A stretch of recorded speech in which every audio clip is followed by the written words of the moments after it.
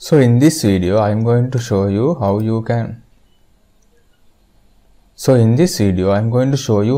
can plot temporal data using RStudio.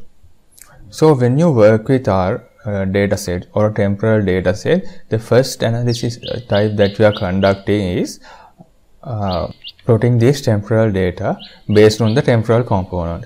So when we consider temporal data or the time series data, we know that there is a temporal component, like maybe a monthly data set or annual data set, maybe it is a daily data set which collect daily. So likewise we are going to use this temporal component to plot this data set based on the given time period. So first and foremost I am going to read this particular data set.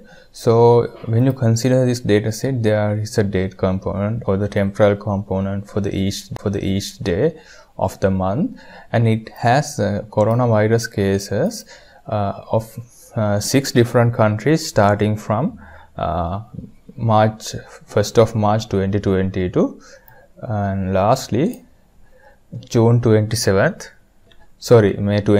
of 2021. So before you going to start plotting this data, you have to make sure the data set that you are considering is arranged or sorted according to the oldest to the earliest date or the latest date. So the countries that I am considering is Afghanistan, Australia, Austria, Belgium, Brazil and China. So I have chosen China because you can actually compare with the other. When plotted completed, you can see that initially the China's daily case numbers are skyrocketed when compared to the other countries. However, it gradually decreased while the other countries' chart is exponentially increased towards this period. So you have to make sure there is if there is missing data, you have to overcome that by doing something like a predictive mean mapping, or average number should be replaced to that particular date. And also there may be instances that you have negative values, because when I first encountered this dataset, I found that there are negative datasets recorded as case numbers in pertaining to different date periods. So if you're going to use that in the same way, you might have some complications as well as erroneous results in the final graph. Dataset in the RStudio and run and check whether how data is arranged from top and bottom.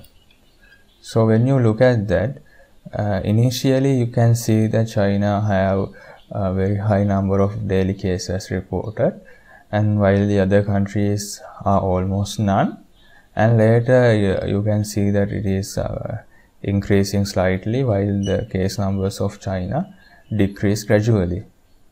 So at the end of the period, you can observe in China the case numbers are almost none when comparing its population, while the Brazil has increased drastically, and Belgium, Austria also increased significantly.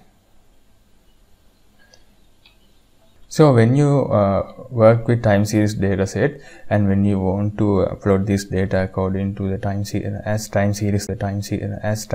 data, the first and foremost what you have to do is that you have to remove the temporal component of the data set.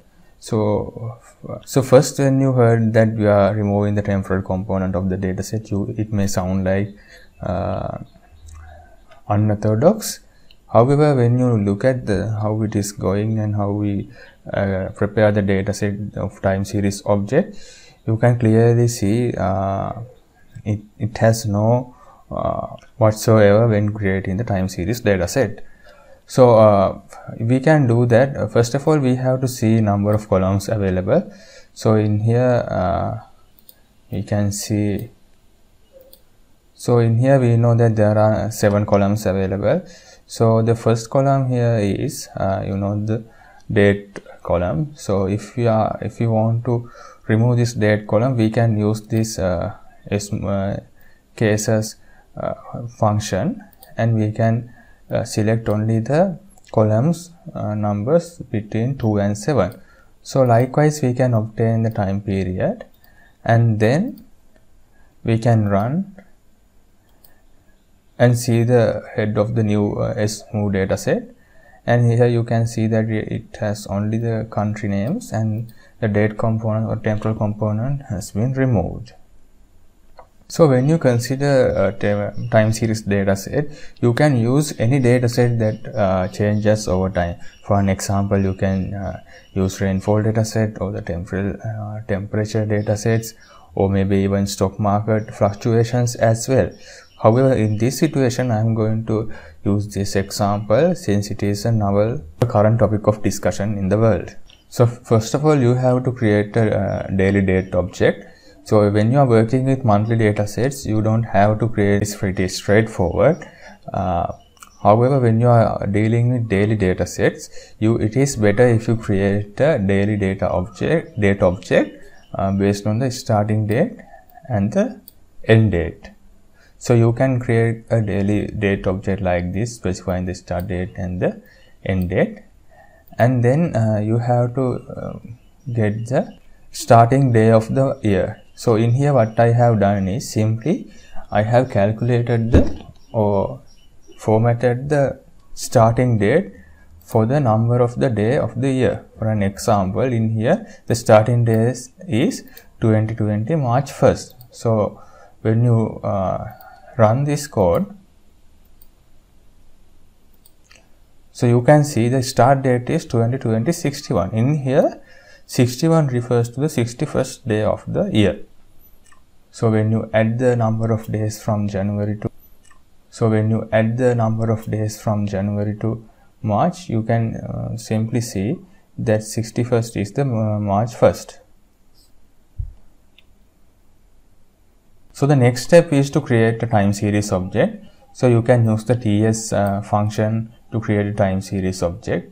So in here you have to specify the dataset that you are going to use. So we specify the smooth dataset where we remove the temporal component, and then we have in here under the start component you have to specify the starting date.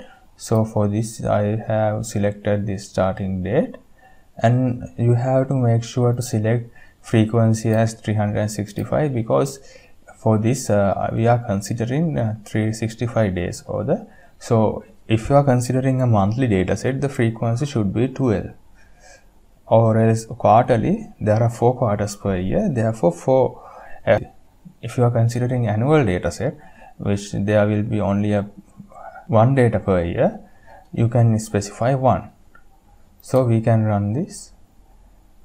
So after that, after creating the time series object, you can plot it very easily. So we'll run again. So here now you can see when you zoom,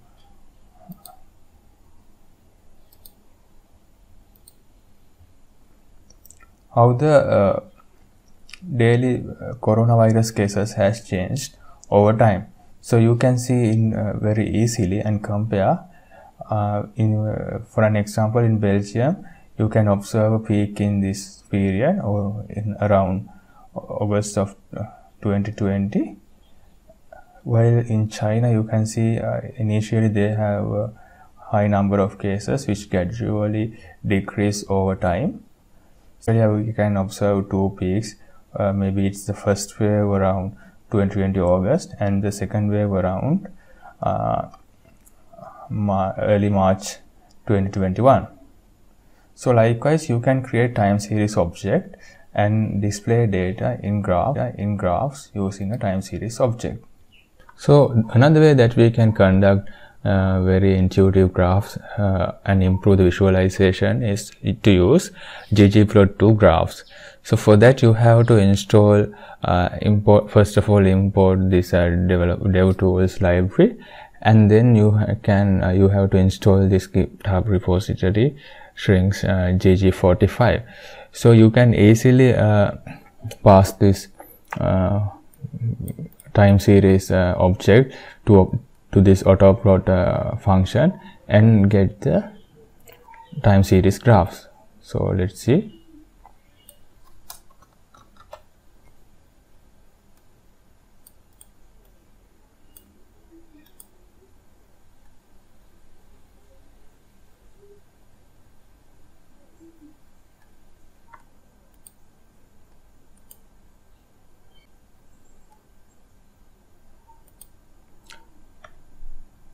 So now when you look at this now, it is now very clear as well as very visually enhanced when comparing to the previous plots. So apart from that, you can also display these graphs in a single facets. So for that you can simply use this argument as false. So we'll run again.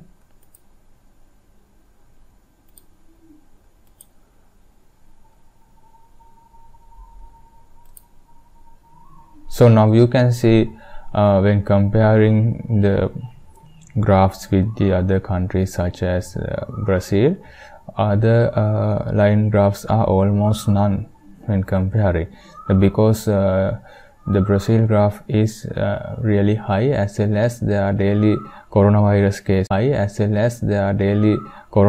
cases are very high when compared to the other countries.